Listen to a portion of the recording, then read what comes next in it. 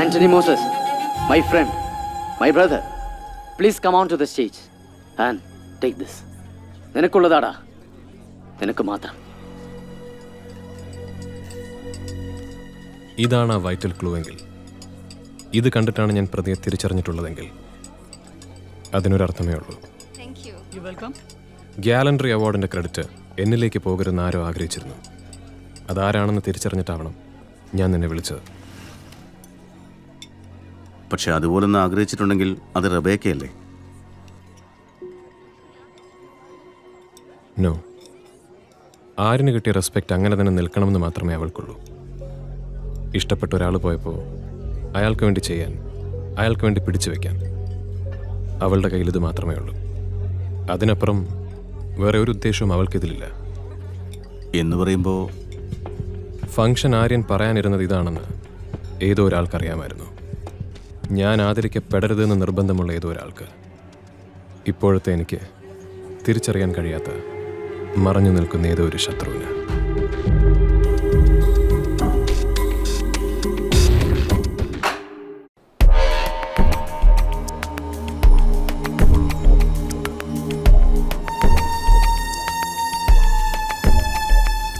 ഒരു professional sharp shooter ആദ്യമുള്ള target നിൽക്കുന്ന location പരിചയപ്പെടും. അതിൻ്റെ ഓരോ ആംഗിളും ഞങ്ങൾ പഠിക്കും. ഇൻ ദിസ് കേസ് ഈ സ്റ്റേജും ഗ്രൗണ്ടും, ആൻഡ് ദെൻ ഫയർ ചെയ്യുന്ന സമയത്ത് ഞങ്ങൾ നിൽക്കുന്ന സ്ഥലം.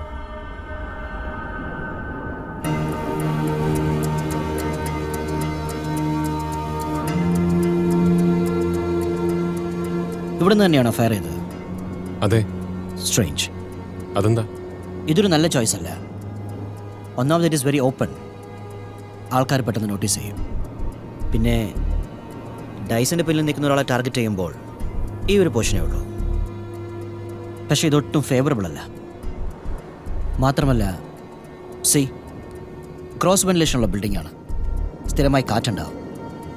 ഇത്ര ദൂരത്തു നിന്നുള്ള ഗൺഷോട്ട് ആകുമ്പോൾ കാറ്റ് ലൈൻ ഓഫ് ഫയറിനെ വല്ലാതെ ബാധിക്കും. ഉന്നം തെറ്റാനുള്ള സാധ്യത കൂടുതലാകും. പക്ഷേ ബാലിസ്റ്റിക് എക്സ്പേർട്ടിന്റെ അഭിപ്രായത്തിൽ ഈ ബിൽഡിംഗ് തന്നെ ആവാനാണ് സാധ്യത കൂടുതൽ. അതെനിക്കറിയില്ല.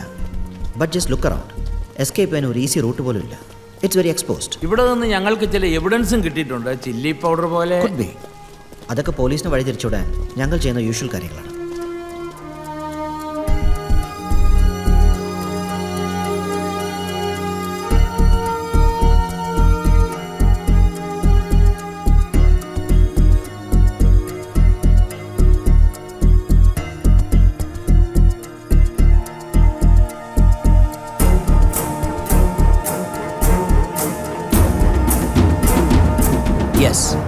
പെർഫെക്റ്റ്. ഇത്രയും നല്ലൊരു ഓപ്ഷൻ ഉള്ളപ്പോൾ അതുപോലൊരു സ്ഥലം എന്തിനു തിരഞ്ഞെടുക്കണം സാർ? ഈ ഫ്ലാറ്റിൽ ആൾ താമസമില്ലല്ലോ.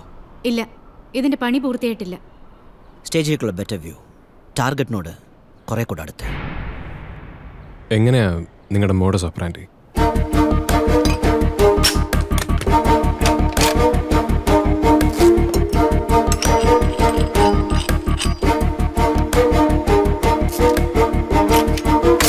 ഫയർ ചെയ്യാൻ ഏറ്റവും സൗകര്യമുള്ള പൊസിഷൻ തിരഞ്ഞെടുക്കും.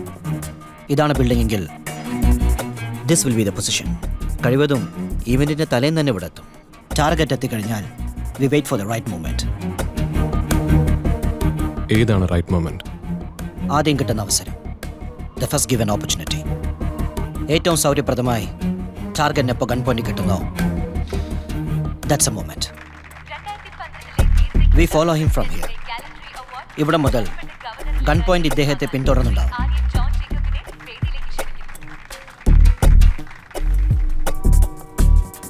അതെങ്ങനെയായാലും ചെല്ലുന്നിടത്തൊക്കെ വില കൂട്ടി തരുന്ന.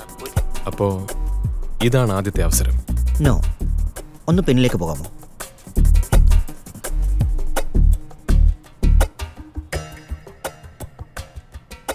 യെസ്. സി, ഇതാണ് first given opportunity. 45 second completely unprotected. മുമ്പിൽ ഒരു തടസ്സവുമില്ലാതെ ഏതൊരു പ്രൊഫഷണൽ ഷാർപ്പ് ഷൂട്ടറും ഈ പോയിന്റിൽ ഫയർ ചെയ്തിരിക്കും. പിന്നെ എന്തുകൊണ്ടായിരിക്കും ഈ അവസരം ഉപയോഗിക്കാതിരുന്നത്? I don't understand sir. പക്ഷെ ഒന്നുറപ്പാണ്, ഇതുപോലത്തെ ഒരു അവസരം ഞങ്ങൾ വിട്ടാളില്ല. V won't wait. അതുമില്ലെങ്കിൽ ഓൾറെഡി അവിടെ sir you said it was A perfect crime. അതെ. ഒരു സാധ്യതയുണ്ട് സർ. ഒരു പെർഫെക്റ്റ് ക്രൈമിൽ ഏറ്റവും വലിയ പെർഫെക്ഷൻ, ഏറ്റവും വലിയ ബുദ്ധി. കൊല നടക്കുന്ന സമയത്ത് കൊലയാളി ഇവിടെ ഉണ്ടായിരുന്നില്ല. ഫയറിങ്ങിൻ്റെ സമയത്ത് ഇവിടെ ഒരു ഷൂട്ടർ ഉണ്ടായിരുന്നില്ല. ടൈമർ ഗൺ, മുൻകൂട്ടി സെറ്റ് ചെയ്ത് വയ്ക്കാവുന്ന റൈഫിൾ. ടാർഗറ്റ് വന്ന് നിൽക്കും എന്ന് ഉറപ്പുള്ള സ്ഥലത്തേക്ക് ഉന്നം വെച്ച് ഗൺ ഉറപ്പിക്കുക. Most modern വെപ്പണാണ്. അതിൻ്റെ പാർട്സ് പല തവണയായി ഷിപ്പൻറ്റിൽ വരുത്തി ആയുധങ്ങളെക്കുറിച്ച് അറിവുള്ള ഒരാൾക്ക് അസംബിൾ ചെയ്തെടുക്കാം.